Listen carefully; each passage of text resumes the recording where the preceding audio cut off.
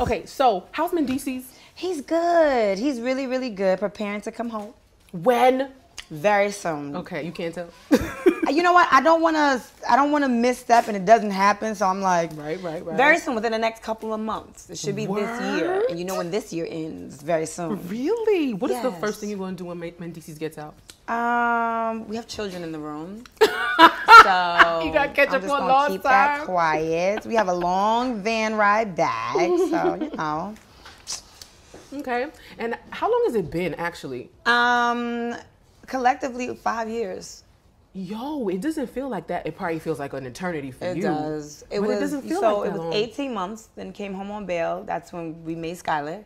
And then he left when Skylar was 9 months. Skylar is 4, getting ready to be 5 in a little while. Skylar told me she was 2. I knew it wasn't true, but she that girl's tricking you because I'm surprised she didn't go, gotcha, that's her thing.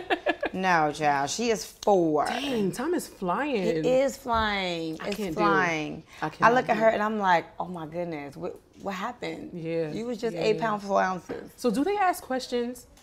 The babies? About daddy? Where is he at? We see him on the weekends all the time. So they just think daddy's away at work. Okay. And they love going to daddy's job. They think daddy's job is so much fun. There's a park. We sit in the park all day. They play ball. They play football. Wow. So that's what they just, can daddy come home? Can we stay at his job with him? Those kind of questions they ask. Or when can daddy quit? The other day, last weekend we were there. And Amir said, Dad, can I ask your boss if you can quit? I'm ready for you to quit. And he said, don't worry, son. I'm going to quit in a couple months. Really? Yeah. Do you think they kind of know? No. Really? Not at all. Are you ever going to tell them later on? Yeah, for sure. It'll be a cautionary tale. But right now, you know, little kids, they're so affected by everything. And I just feel like I didn't want my kids, you know, to think, excuse me, daddy was a bad person. Right. You know, daddy committed a crime, but I didn't want them to think that daddy was bad. Right. The crime is bad, but daddy's not bad. So daddy I feel like what he had to do at the time. Make daddy the best had to decision for himself. and the thing is, children don't understand. Children don't understand that, you know, when you're 11 years old, the only man you know who's not your dad is giving you this to go deliver to Baltimore somewhere.